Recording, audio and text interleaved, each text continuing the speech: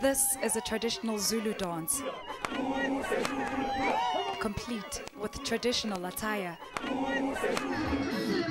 And this is Shaun Terblanche, also known as the White Lion. Everything that he said is very valid to everybody who is an African. This is very nice, and it shows us that we are together in this world of South Africa. My music is mainly, it's got catchy melodies in it, and I would say it's more mixed with mbaqanga, the rhythms, with a bit of reggae as well.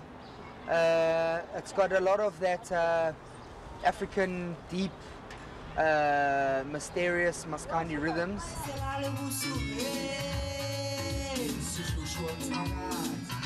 I think Shaun Terblanche is going to make it because many black people like him very much because he sings in Zulu language. His future is going to be bright. Many say Terblanche embodies unity in a country still recovering from the apartheid years. For him, though, it's less political than that.